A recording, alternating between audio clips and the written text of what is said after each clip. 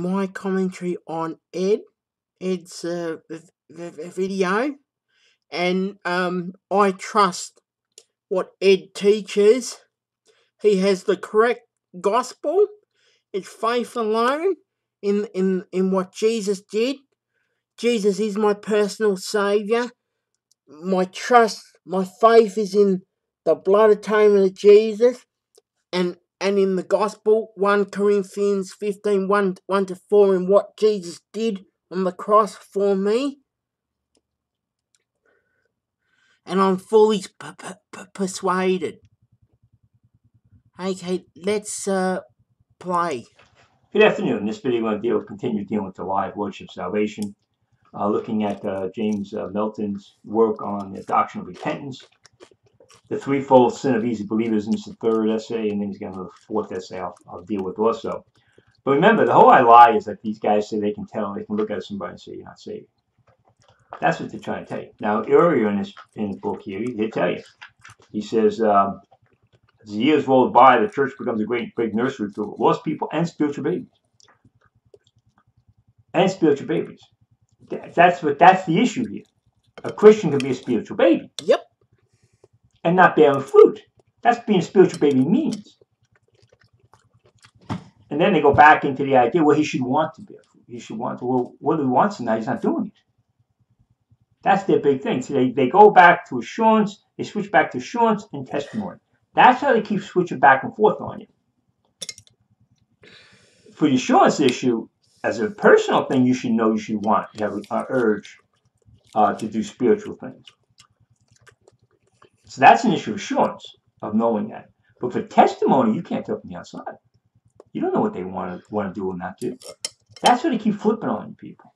Yep. That's how they keep flipping on you and going back and forth and playing a game with you. Oh, yeah, well, he should want to be saved. He should want to stop smoking. Doesn't he? If I stop smoking and stop shouting, he will if he's saved. He will want. Well, he's not doing it. He's not doing it. Well, eventually what?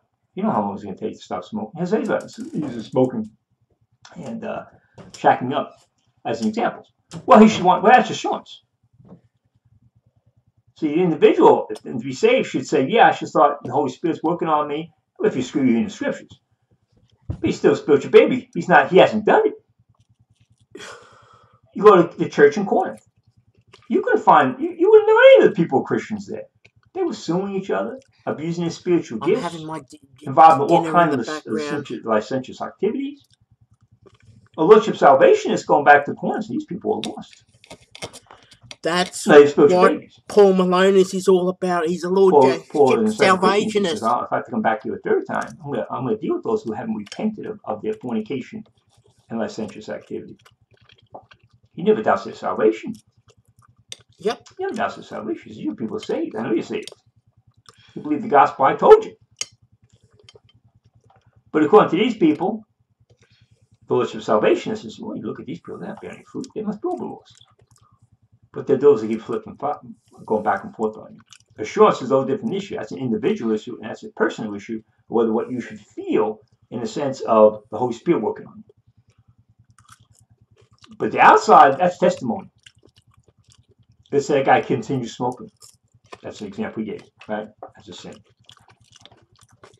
We don't know what he's struggling. He's struggling. Yeah, I'm struggling, stop the smoking. Well, I mean, besides the addictive aspects of it. Struggling to give that up. I'm struggling to give that up. I know I should. I should know it's bad testimony. It's bad testimony.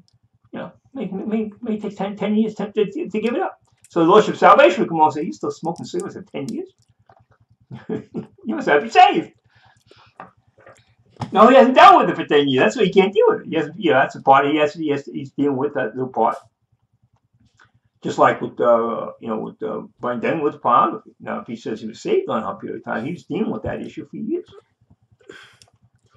So you don't, and Melton will come back and say, yeah. Say now he cuts back, and well, in years you get see. They think at the moment you're saved, now you should be putting, I want to put, Lord, he's going to control my life.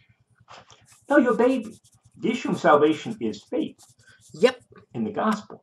Yep. That's right. And the alternative, two alternatives you give it, heaven and hell. It's not the issue of your walk at that point. What you're going to give up and how you're going to grow. You have no idea about that. You're just dealing with one simple subject. Where are you going to spend eternity? These guys want to bring in a whole aspect of, if you're saved, you should want it. He says here at the end, he says here, one thing he says here, I'm going to find it.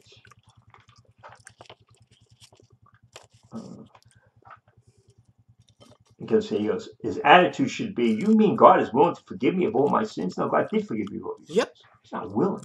He did. Forgive you of your sins. That's why they have asked. Because they want to make it like God is willing. God died, Christ died for us. That's why Paul Malonis and Jenica Malonis has got salvation wrong. He did die. Both phonies. It's a done deal. After that, or after all that I've done. Now, he got saved as 15. What do you think about I've done? 15. Melton's testimony, he got saved at 15. You want to make these guys like they're just, big old bums, or, big fornicators or something like, horrible, involved in all kinds of sin. Or after all I've done. God convicts you as you're a sinner, that you're dead in Adam. We're all sinners. But that becomes no longer an issue anymore, because now all that just leads you to the point of knowing you need a savior. Not to focus on how bad you are as a sinner, but to focus on the idea, hey, I deserve to go to hell. I'm going to hell if I don't get a savior. And of course, Jesus Christ is that savior, and then you believe in him, and that's where you receive the imputation of his righteousness, and because he took on your sin on the cross. Exactly. He took your sins on the cross. He took them all. Yep. The only issue is now you're missing is his imputation to you by faith. Yep. So this is what they get in. Wow, what must I do? Well, that question was asked. Acts 16:31. The only thing said there, we didn't say one word of repentance. It said believe. Believe on Jesus Christ, thou shalt be saved. Yep. Wow, what must I do? I'll do anything. Just tell me. Well, the only thing God tells you is believe. He does tell you. He says, okay, believe. Exactly. So, let's deal with the threefold sin of easy believism. Easy believism, whatever that means. Now he's going to quote John 1:11-13. Interesting, again. Big issue on repentance. Repentance isn't even in John. The word repentance doesn't even show up. Our text speaks on the subject of believing on Christ. It states that people do believe on Christ while others do not. Yeah. The ones that do believe on Christ, it says, are born of God. See, it's believe. Believe. That's it. Believe. You say it doesn't say anything about opening your heart. He's talking about opening your heart. It says believe. Believe is trust. Who are you putting your faith in? Who are you putting your trust in? John Collier gave me the wrong gospel. They can actually be called the sons of God because they have been born of God. But the passage states more than that. It also defines a very important Bible word, a word that is found in the Bible over 300 times in its various forms. That word is the word believe, which simply means trust. Yep. Many folks today, especially Christians, have a very shallow understanding of what the word means. No, we know it means trust. They want to make it something it doesn't mean. They want to have actually a connotation of obey in there. That's the little word. That's what they're trying to do. They're trying to say believe means really obey. That's what they're trying to sneak in there. They're trying to sneak in the meaning of, well, when you believe, it really means to obey. No, it means to believe. It means to trust. But there's no excuse for ignorance. The Bible defines the word very well for here right in John 1:12. Believing is receiving, plain and simple. Well, believing is how you receive. That's how you receive. When you believe, you receive. Okay, we read John 1:11-13. He came unto his own, and his own received him not. But as many as received him, to them gave he power to become the sons of God, even to them that believe on his name. That's how they received him. Okay, they received him by faith. But believing means that's how you have access to grace by faith. Yep. These are which were born not of blood, not of the will of the flesh, nor the will of man, but of God. So he says here, just as one receive a gift from someone, such as a birthday present, how you receive the free gift of salvation by faith. That's what he told you. He doesn't receive Christ by merely saying that he received Christ. No, he receives Christ by believing. such as in repeating a prayer. Well, of course not. See, now he wants to leave out faith. Yep. Now it's the issue of saying a prayer or something. No, the issue is, did you believe? Exactly, Ed. The sinner receives Christ when he opens his heart and allows Jesus to move in and begin ruling a brand new life. Where does that come from? Where does that come from? The only thing you're told in John 1, 11, 12 is you receive by believing. Yep. You appropriate grace by faith. Yep. Open your heart. Exactly, and letting Christ rule, move in and begin ruling. Those Corinthians won't let God rule anything. That's why someone had to be killed. If you're a baby Christian, you're not letting God, Christ rule anything. Now you might feel it, like I said, that's the point of growth. Because I don't like the idea, I'm going to let Christ begin to rule my life. When I have to smoke him, I take a look. See, now when Milton wants to say, oh, I think he should see something. Where's this time period come up? The Corinthians were doing all kinds of stuff that were not Christian. They were carnal. They were not letting God rule them. They were disobedient everywhere, but they were still saved. They were babies. They need to grow up. That means that Lord Jesus Christ has been seated upon the throne of the heart, and the old life is nailed to his cross. That's growth. That's Romans 5, 6, 7, 8. That's growth. That's still your flesh now. That's your two natures. That's learning about your old nature, learning how to deal with your old nature, learning about the power of the Holy Spirit, learning about yielding to the Holy Spirit, learning about confessing your sins, 1 John 1, 9. That's growth. Yep. That's a process. And your process is not only learning, stopping things you used to do, it's also starting to do things you should be doing. But that's a process. And some people, never grow up. They never get out of the flesh. They stay babies the whole Christian walk, and God cuts them off. After a while, just that's you're not growing. Or reverting, you've gone backwards. Anything less is something less than salvation. See, fellowship salvation. And then Brian says, "Oh, where did the word come from?" That's where we get it. He said, if you get saved, you have to put Christ as ruling of you. That's not an issue. The only thing the issue is that salvation is, are you choosing heaven or hell? Yep, that's right. See, that's where Paul Malonis and Jenica Malonis and most of the people at Northright Church get wrong. That's the only issue, not how you're going to live. That's the issue in fellowship salvation. They confuse the salvation event with the Christian walk. They take the two and make them one. And that's not how it is. It is a salvation event, which is an issue in its own issue. Basically, the only issue comes in, an unbeliever is faced with one or two choices: choose Christ or choose hell. That's it. It's your choices. It's not about how you're going to live. It's not about, well, if you do this, you should want to give up this and live with this and do it. That's not the issue. That comes after salvation.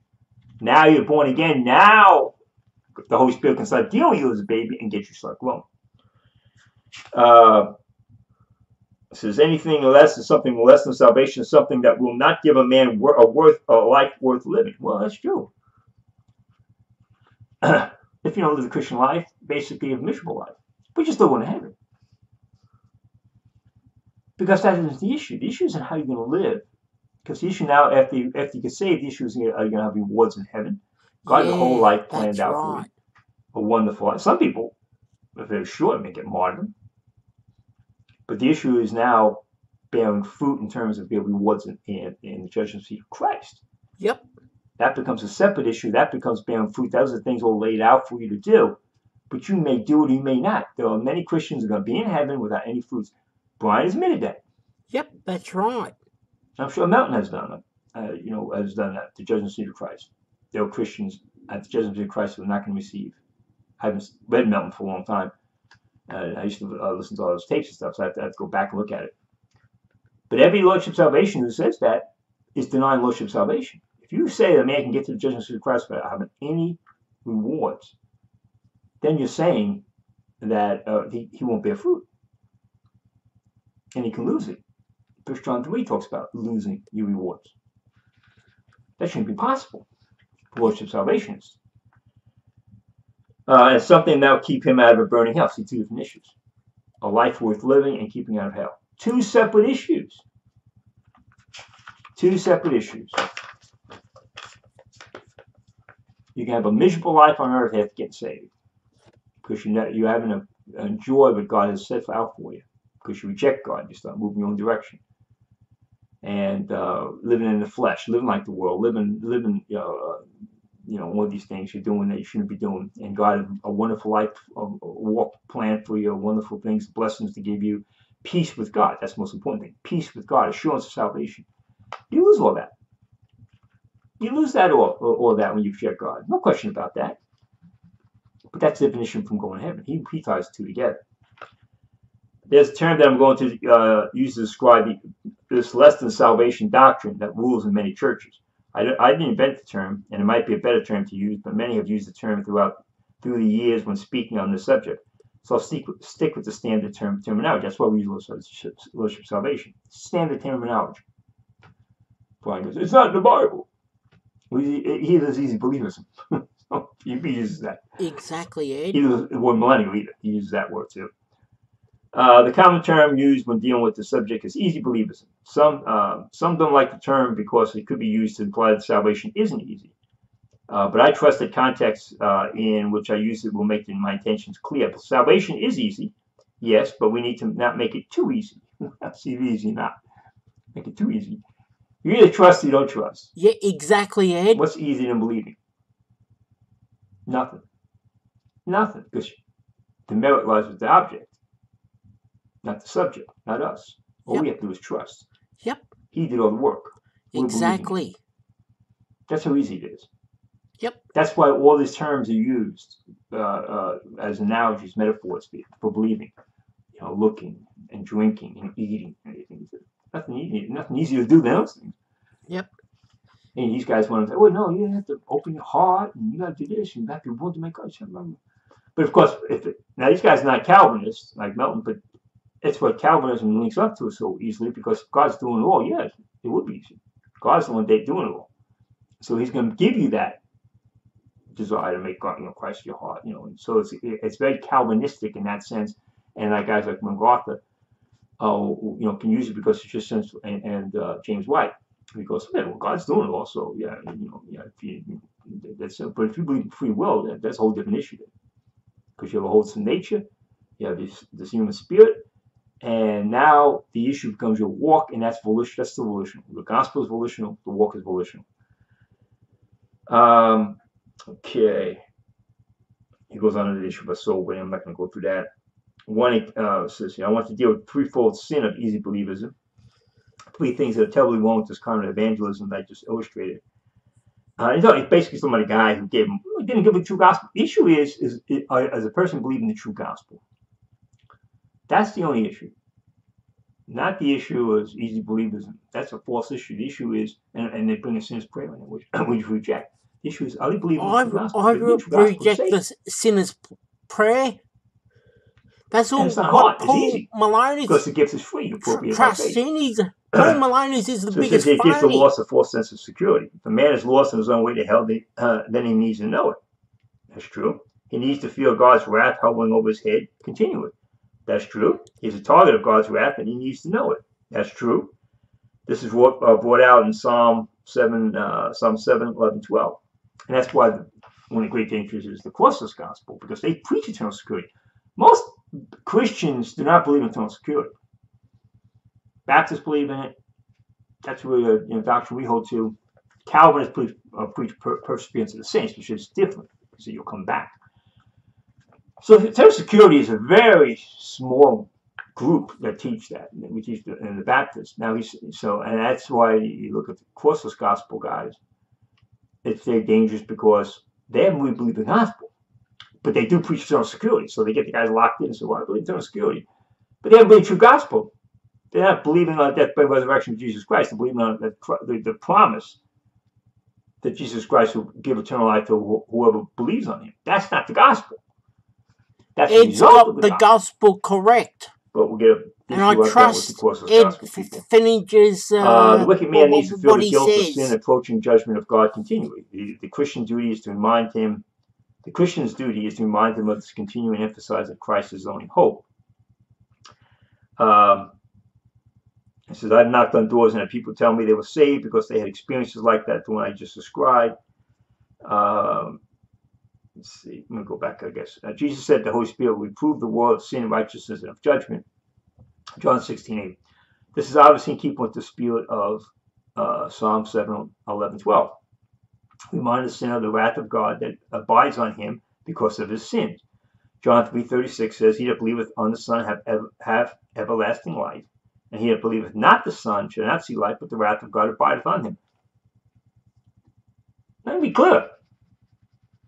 You either believe or you don't. It's not about opening your heart. Exactly, Ed. These guys will quote scripture and right over it. It says believe. Believe or don't believe. That's it. Yep. If the wrath of God abides in a man, then that man might ought to fear it. He should know daily that things are not right between himself and God. He should constantly feel the convicting And power I of the Holy certainly Spirit do on his believe, heart, Ed. so he can remove the true repentance and a genuine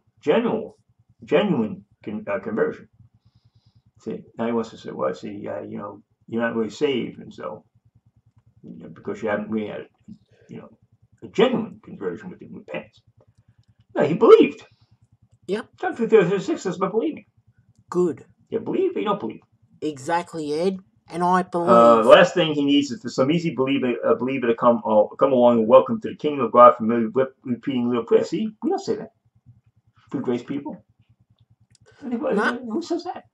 I'm free grace. Jack Hyles crowd, I guess. That's I've gotten that name. I'm a free grace person, Paul Malonis. Back up souls by saying, say this prayer and we know you're saved. Well, that's the issue. That's the issue of prayer. Sin is prayer, which we reject. The issue is giving the gospel. Have they believed the true gospel? Yep. And you shouldn't be giving a person a prayer. You should say, well, you believe that? You believe that? Like the issue of the Ethiopian eunuch and Philip. That's the issue. You got a person from the scriptures says, yeah, I believe it. Yep, I believe it too. Persuade him that Christ died for sins on the cross, was buried, rose again from the dead. Yep. And he's trusting in him, Lord Jesus Christ, as a personal savior. Yep, perfect. I've knocked on doors and people tell me they're saved because they had experience like that. Blood atonement of Jesus. True gospel. They haven't believed the true gospel. Thanks to the sloppy work of a bunch of naive and immature Christians, well, according to them, they wouldn't be saved. What do you call them Christians for? If you give them that type of gospel, you would think they wouldn't be saved. Such people are now going through their lives with false sense of security. They think they are saved because the Christians told them that they were. And you think when God knows they're not saved, you think that they're not going to get the wrath of God on them? They just won't know why it's still there, but they'll still feel it. They'll still feel God is still working on them. So we're not really saved, so we can keep pounding it. But the idea is, God knows. And believe me, the idea is if you save and you're not doing fruit, then God's still dealing with you. He's dealing with you now as a son. From when he was 12, he's now chastising you. Yep. So you could be a lost person, or you could be out of fellowship person. Yep. Thanks to the work of ignorant Christians, the Holy Spirit has been quenched in their lives. Wait, the Holy Spirit has been quenched in their lives. Well, they won't have the Holy Spirit. And they are on their way to hell while thinking just the opposite. Well, you can't quench the Holy Spirit in their life. They don't have the Holy Spirit. They're unsaved. Exactly. It's sloppy. A Christian can quench the Holy Spirit in their lives, and then God be dealing with them. But they're not on their way out. They're eternally saved.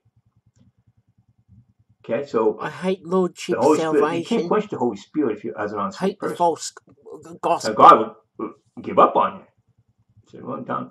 You said no, and just leave you alone. So basically that's it. The same points is you rejected the gospel enough times, boom. But that's in quenching the Holy Spirit because they don't have the Holy Spirit. They just rejected the convicting power of the Holy Spirit. And the Holy Spirit is enough, they've hardened themselves. You have to give the devil his due. That's a pretty subtle plan. 2, it's an insult to God's intelligence. It is the duty of all Christians to be God's representatives on this earth. 2 Corinthians 5:20 even says that we are ambassadors of Christ. This means that we are supposed to properly represent God to the lost and dying world. That's right. That's why we don't preach lordship salvation. Tell people they have to do something they have to do. Yep. Tell them the only thing they have to do is believe. Exactly. This I'm means a that we're free supposed to properly gracer. represent God to the lost and dying world. We are sons of God who expect to represent the Father, our Father. With this in mind, is it not a gross insult to the Almighty's intelligence to suggest that he would be duped into granting sinners the new birth on the basis of merely repeating a vain, non-repentant prayer? What does that mean? No, he's not going to be duped. The issue is not the prayer. The issue is whether they believe the true gospel or not. Yep. So you keep making sure the stupid prayer. Free grace people don't believe in the sinner's prayer. I don't. Reject the sinner's prayer. I reject the sinner's prayer. These guys yep. set up a false. They set up a straw man. They said easy believers in it. They go easy believers in it. Oh, people won't understand this prayer. You don't say that. You say you believe the gospel. But the only thing you have to do is believe. Yep. Not put Christ on his throne and open your heart, ask Christ in your heart, or say a prayer. We're saying you're trusting in the gospel, the true gospel, and then you're saved. And then your walk begins. That's a separate issue. Yep. And you can take one or two routes. You can either grow or not grow. Yep. If you stop growing or don't grow, you'll look like a lost person, like Lot did. You'll look like a lost person, but you'll still be saved. Just like the Corinthians. These guys never want to deal with the Corinthians. They never want to deal with the Corinthians. Paul been there twice, and people are still not repenting of the lascivious, licentious lives they were living. They saw people dropping dead in front of them from messing around at the Lord's Supper, and they still wouldn't repent. That's how strong this flesh is. But they were saved. Yep. I remember a certain preacher speaking about this very subject and trying to justify his easy belief tactics. Comparing his converse, quote unquote, to fruit that wouldn't pick from a tree, he said, people accuse us of picking our fruit too early, but I'd rather get picked early than not get picked at all. But Paul said that he planted and Apollos watered, that God gave the increase. Soul winning is God's issue. We just put the truth out. God does all the work. God does everything. He brings, so. And you might, the idea is that Paul planted, Apollos watered. Person not meant to get saved the first time he hears the gospel. The second time, some other person tells him he's already, it's the Holy Spirit's been working on him. Yeah, okay. And could be a long period of time. Various subjects. He's hearing scripture from here, he's seeing scripture here, he picked up this, he looked at that, and all of a sudden he's ready. And the person comes along, he's ready to I'm ready. I'm ready to believe. And that's it. Just like, Philip being the Ethiopian eunuch. He was ready to believe. Yep. He just has some questions about Isaiah 53. But he was ready to believe. Obviously, he'd heard something before that. Philip didn't have to give him a whole gospel. Philip had to explain some of Isaiah 53 to him. Who's he talking about here, Philip? But he was ready to believe. He had heard. He was ready. And he was thinking about himself, about it himself. And that's what the Lord would do. The Lord would bring the right person to that person and get him the information he needs. Let's see here. Can you see the vain mindset that these people have? God is completely ignored as they press on with their totally human endeavors. Yeah, there was a lot of big thing about getting numbers. That's always Jack Kyle's church, and looking at we got many people saved, and they count numbers. But the issue is you don't know. God knows. Only responsibility we have is getting the right gospel out. These guys are irresponsible because they're not getting the right gospel out. Of course, with gospel people are irresponsible because they're not getting the right gospel out. The easy believers people, what they call easy believers who want to just go along with, as they said, just give them a little prayer beside a prayer. They're irresponsible. Our responsibility is make sure a person hears the correct gospel and tells them exactly what they must do to be saved, based on Acts 16:31. The question: what must they do to be saved? I will tell you. Believe. Believe in Lord Jesus Christ, thou shalt be saved. Yep. Believe in his death, burial, and resurrection. Blood atonement. Christ died for your sins on the cross. Was buried and rose again from the dead. Yep. And Jesus is trust in Jesus Christ as your personal Savior. Yep. That's it. Don't have to. No, that's it. What about no? That's it. Well, what? This guy. Oh, hey, that's it. Want me to say a prayer? No, don't say a prayer. Don't say a prayer. I don't need to say a prayer. If you believe, you can say a prayer as a saved person, Yeah. thanking God to be Thank. you say. I agree, You want Ed. to say a prayer? Say thank you, God, for saving me. Yep. That's a prayer. But don't say a prayer to ask. Yep. Should I ask? Exactly. No. Should I? Isn't it right? No, God didn't tell you to ask. Believe. Yep. It's so simple. People fight against it. People. They fight against. They can't believe it. They just keep going. What about no? Believe. What about Believe. no? Believe. Believe. Can I do no? Believe. Yep. And what's the issue? The content of the gospel. That's the issue. Are you trusting Jesus Christ died for your sins on the cross? Yep. And in order to do that, you have first to believe you're a sinner. That's One right. goes with the other. If you don't think you're a sinner, you don't think he died for your sins on the cross because you don't need someone to die for your sins on the cross because you don't think you're a sinner. But once you recognize you're a sinner, you say, well, yeah, and someone had to pay for that sin. He paid for that sin on the cross. Yep. He was physically buried in the grave. Yep. He physically rose again from the dead. Yep. What does the resurrection show? Justification. It shows that the Father was satisfied with what Christ did, so he's risen, now sitting at the right hand of the Father. He's supposed to believe that. That's what he did. This is Ephesians 12, 1, 12, and 13 says. So he's telling the Ephesians.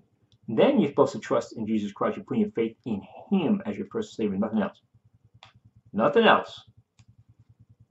That's why people fall apart. They say, well, you can believe that, just that. No. Because there are people who can believe that, and that they're still trusting in something else. They're trusting in water baptism. They're trusting in sacraments. They're trusting in a lot of other things. Oh, yeah, I believe in that, but I'm also trusting those sacraments to get me saved. I'm trusting in that water baptism. I got to get that water baptism to get saved. I'm trusting in, this, this, that, the other. No. The only thing you're trusting is a person. Redemption isn't a person. And so you're trusting in Jesus Christ because of what he did for you. You believe what he did for you, and they say, yeah, that's the only way I can get saved. I can believe in him. Nothing else. That's faith alone. Yep. And I agree totally with So, Ed. The truth of the matter is that many souls have been saved in spite of easy beliefs and tactics, not because of them. True. God is always interested in psychological salvation. Many people doubt the gospel, and God still straightens it all out. We're so fouled up. Mankind. We get everything. God gets in there. He wants that guy saved. He's going to get through right. Well, ignore that. Get this. So a lot of people say, well, a lot of people come back and say, well, I was saved. I said a sinner's prayer. God just got through to you He got through you before he got to sinner's prayer. So that doesn't make the sinner's prayer correct. You'll hear that all the time. Well, yeah, I was told this, I was told that, but I said this, and I know I'm saved. But that sinner's prayer had nothing to do with getting saved. Exactly, Ed. Inviting Christ in your heart had nothing to do with getting saved. Yep. All those things, the Holy Spirit just get through. As I said, we use chick tracks. Chick tracks, all that garbage in the back there. Guy gets saved. There might be one aspect in there that says, you quote John, Acts 16:31 or something in the chat. And that would be what it takes to get. So somebody will come back and say, well, I got saved with chick tracks. You didn't get saved with the back. You got saved before you got to the back. So you always have somebody always say, oh, yeah, I did this.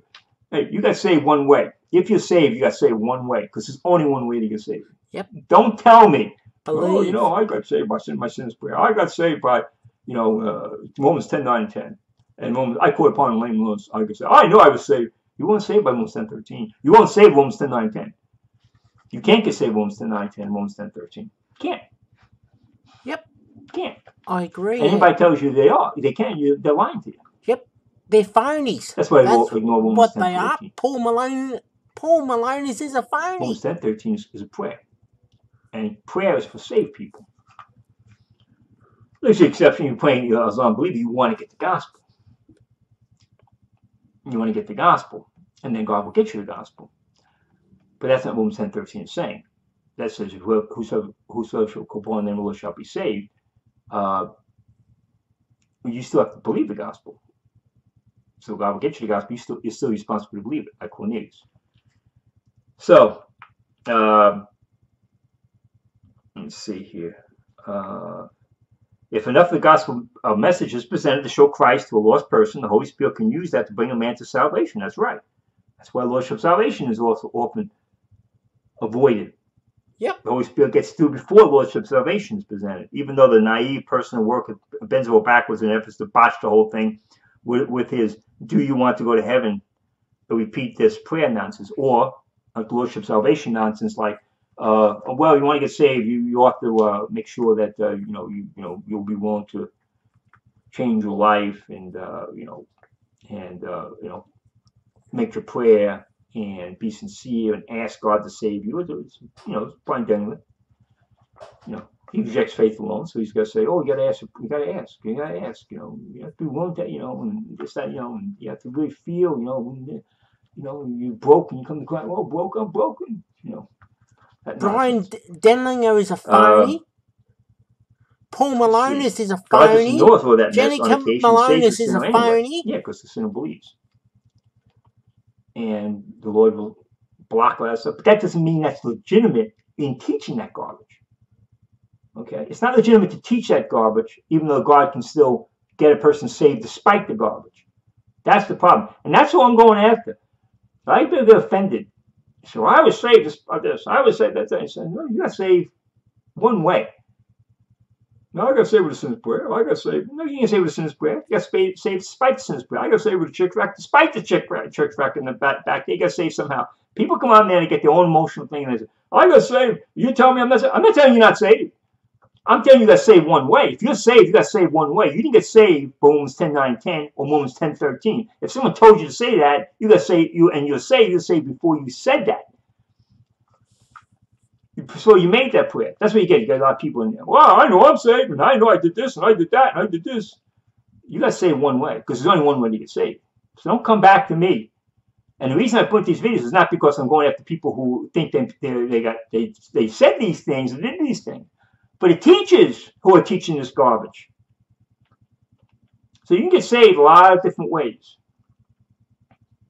okay, in the sense of methods. But it's only one way you can get saved. It's only one way, one gospel. It's only one gospel. So you go through a chick tract. There's a gospel, and God, say death, burial, resurrection of Jesus Christ, and trust and believe in Acts 16:31. He's got the 1 Corinthians 15:3-4 in there, and you combine those two, and the person, I'm believing in Jesus Christ, died for my sins and cross, and rose again from the dead, and I'm trusting in Jesus, I believe in Jesus Christ, and you're saved. And then you get to the end, it says, well, Romans 10:9-10, and Romans 10:13. And then you think, well, I must be saved because I said those, I believe those. No. You got saved before that. Yep. It's about believing in the Lord Jesus and the gospel, God used a lot of the true different gospel. tactics, I should say, in the sense of getting different people, methods, as he's pointing out here. But it's only one gospel. And it's not the Lordship gospel. It's not the crossless gospel. You got to trust in 1 Corinthians 15:3-4, and Brian Daniels with the vein. You believe in vain. That's why you want to look at 1 Corinthians 15:17. The vain is if you trusted the wrong gospel. Yep. Isn't it? Your faith is the problem. The problem would be the gospel. If Christ hadn't risen from the dead, it would be a false gospel. Yep. That's what Paul is talking about. That's why Brian won't read the whole passage, the whole chapter. You show him that. 1 Corinthians 15 is talking about a Christian walk. He's explained the Christian walk, and that goes back to Romans 6. The issue of the resurrection, and Colossians 3. In Colossians 3, the resurrected life is living as if we're already in heaven. If ye then be risen with Christ, seek those things which are above, where Christ sitteth on the right hand of the Father. Set your affections not on things above. Set your affections on things above, not on things on the earth. That is what 1 Corinthians 15 is discussing. If the resurrection is true, that is what we're supposed to be living at. A resurrected life. That's the maturity. When you can put yourself in that level and maturity. One of the old great movie in the 12 O'Clock High. And this is borne out a lot of history. the guy would say, going through the combat there, the colonel says, look, you got to consider yourself dead already. So you're thinking about going home. You're here for the tour of duty, so war. You're thinking of going home. You're thinking about getting through this. But you have to consider yourself as dead. You're dead already. So that's it. That's it. You're not, and that's the way so you can deal. So you can deal with the stress. You can see yourself. Hey, there is no tomorrow. There is no going back. There's no going home and everything. So that's the way he had to view that, to get through that stress of combat. So you can see yourself very dead, and that frees all that. So how are we supposed to consider ourselves? 1 Corinthians 15 is not talking about eternal salvation. The salvation there is talking about the issue of the walk. Keep these things in memory. Memory, you'll be saved. We're still my memory. If we're talking about eternal salvation, we have to keep. We believe in eternal security. We have to keep these things in memory in order to be saved. Because you're saved. The memory has to deal with your growth. If you want to walk correctly, you have to keep these facts, truths in your mind, so you can walk the correct walk and live a resurrected life. Let's see. God just ignores all that mess on occasion and saves the sinner anyway. That's right. When he sees a ready heart. But the easy believe person walk a worker does very little to get the heart ready. Now that's the problem. He's got the issue of conviction, but he might not necessarily have to have that, as Paul says. And he quotes here. Paul planted and Apollos watered. So the person might already be under conviction. But the gospel that's what Romans is set up. Gospel is put a person first under conviction. You can't skip that. So you have to find out if the person really is under conviction. You understand your sin. You're on the way to hell. Okay, and the person says, "No, I'm not sinning." It's okay. They ain't got to deal with that issue. But the person says, "Yes, I understand I'm a sinner. Yeah, I believe that." Okay, he's done with the conviction issue. Now the issue is getting the person saved.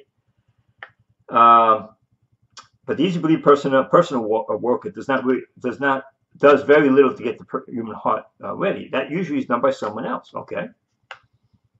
The easy believer just happened to be there on time to pluck the right fruit. Okay, well, God put that person there to be.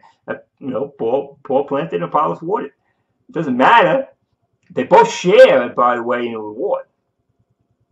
They both share in the reward. So the reward's about the witnessing and getting a soul saved. They're all going to share in it. I have planted, Apollos watered, but God gave the increase. 1 Corinthians 3:6. The plucker isn't even mentioned. Well, the plucker is, of course, the Holy Spirit. God gave the increase. He's the one plucking. Okay, so the person who's given person, I'm telling the person to believe in. But that person is not reading a prayer, is not getting the person saved. And the person says, well, now, what you have to trust in, who you have to trust in. That person he says, yeah. Someone obviously gave testimony to the Ethiopian eunuch. All Philip had to do was, you go about plucking. He just came. Yeah, I'm going to show you Isaiah 53, who that person is. The person is ready to be saved. A wise plucker knows this, but the easy believers pluckers think that everything hinges on the high pressure tactics. No, God is a lot smarter than that. Okay, 2, a gross waste of valuable time. Ephesians 5:16 says that we ought to be redeeming the time because the days are evil. Rather than invest time in edifying the church and building up some strong soldiers from the Lord, see, that's edification. That's growth. Yep. That's what the church is for. The church is for growing babies, preaching sound doctrine. Yep. Not getting people saved. Let's see, the easy believers spend countless hours pounding on the door and tallying up professions. If one soul gets saved, it's worth it all. They say, never stop to consider the damage they are doing. Well, I'm soul winning and it's growth. So, of course, these aren't soul winners, but the fact is, you win souls outside the church. You bring saved people inside the church to grow. Yep. That's why you have ordinance of baptism. Water baptism. Water baptism is to be able to make sure these persons, when you get in the church, understand the gospel. You're not baptized in the church 30 years. You baptized when you brought into a local church. After he's been saved, so that when you get baptized, like the Ethiopian eunuch, he says, "Wow, okay, now you explain." The pastor will explain, "Okay, what have you believed?" And he explains to what's going on here with the ordinance. For a short while, it freezes Ed's Okay. video. Let's see. It's frozen. Okay. Well, I think that's about it. Yep, it's fine now. Okay. We'll stop here. But it goes on says here. another 9 minutes. Every summer, our church blitzes the Obion County with 1,000, 2,000 gospel tracts. We've been doing this for over 20 years, and thousands of people have received a clear and scriptural presentation of the gospel in tract form. Not the gospel he's preaching. That's not the true gospel. One night we were there, and we ran into an easy believer that I know. He and his crew have been around the fairgrounds getting people to say the sinner's prayer. Hate the sinner's prayer. Okay, so it's not true gospel. We've had 12 people saved tonight, he said. To the best of my knowledge, those 12 people never came to church, never were baptized, never turned from their sins. Well, they could be saved. Now, it's that false gospel, but that's not the criteria of them being saved enough. Yep, they still could be saved. So them going to a church, getting baptized, or turning from their sins is not the issue of that whether they were saved or not. The issue is, did they believe? Then the issue of what they did after that is a totally different issue. Yet he thinks his time was better spent than ours because he got 12 people to repeat a vain prayer, and you're putting our tracts to a false gospel.